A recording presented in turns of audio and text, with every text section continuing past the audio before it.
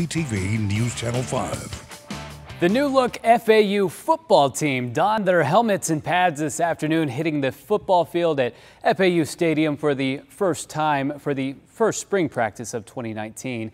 Lane Kiffin getting his first look at his team in game action with this last year's starting quarterback, Chris Robeson, suspended and without many of the wide receivers expected to contribute this season. It didn't stop the Owls from taking flight. Quarterback Nick Tronti, the Indiana transfer, looked sharp, running for a 75-yard touchdown. Also threw for 2 scores as well. Still, Kiffin and the Owls frustrated by a lack of depth this spring.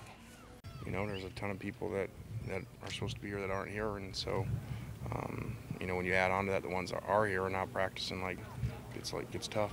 Everybody wants to earn a spot on the depth chart, so, you know, it was good to get back out here and compete with the team. I mean, it's another opportunity. You just got to take advantage of them.